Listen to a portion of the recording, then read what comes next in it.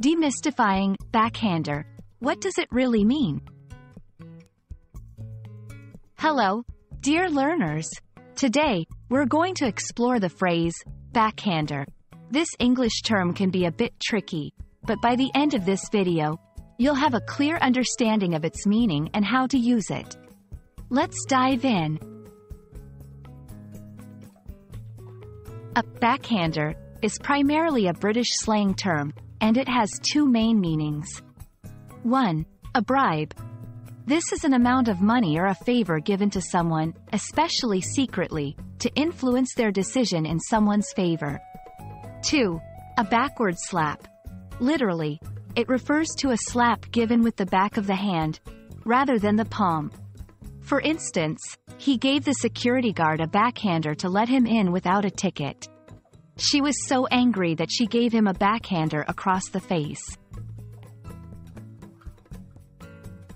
Understanding a word or phrase also involves understanding the context in which it's used. Let's see how backhander is typically used in sentences. 1. As a bribe. 2. Politicians should not accept backhanders from corporations. 3. He managed to get the contract, but rumors say there was a backhander involved.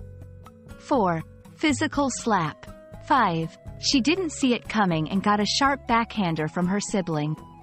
6. Avoiding conflict is essential. Responding with a backhander doesn't solve anything. 1. Be careful with cultural differences.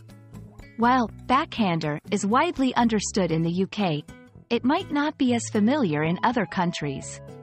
Always be aware of your audience when using regional slang. 2. Context is key. Always ensure the context makes it clear which meaning of backhander you're referring to, be it a bribe or a slap. 3. Synonyms. If you're unsure about using backhander, consider synonyms like bribe for the first meaning and slap or smack for the second. And that's a wrap on backhander. Now you're equipped with knowledge about this intriguing English phrase. Remember, language is dynamic, and phrases like these make it rich and colorful. We hope this video has shed light on backhander for you. Happy learning, and see you in the next video.